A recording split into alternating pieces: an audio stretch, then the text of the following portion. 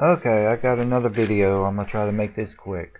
Okay, as you can see right here, I just downloaded this thing called easytune 6. It's for gigabyte boards, and this is the gigabyte that I have. It's all right here,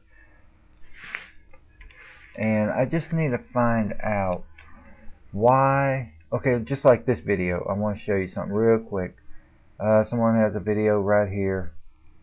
As you can see what they're doing, they'll click on tuner, it's highlighted, and that all opens. See, as you can see, it's all open there, and obviously they can even change their memory. Well, no, but anyway, tuner, as you can see, they could open that tuner right there. Now if you look on mine here, see, I can't click it there, it's not highlighted. Now anybody can help me with that, I'd really appreciate it. And also with the graphics, now I don't know how to change this, or if I can go up on this, or is it a good idea to go up on any of this to maybe speed up my game on. I played Microsoft Flight Simulator 10, the gold edition with acceleration. So if anybody can help me, if I can tell me if I can go up on this or not.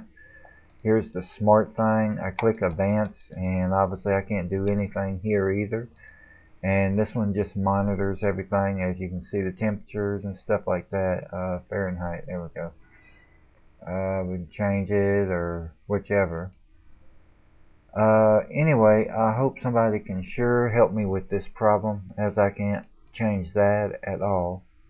And that's what I have in it. Just let you sit there and look at it for a second.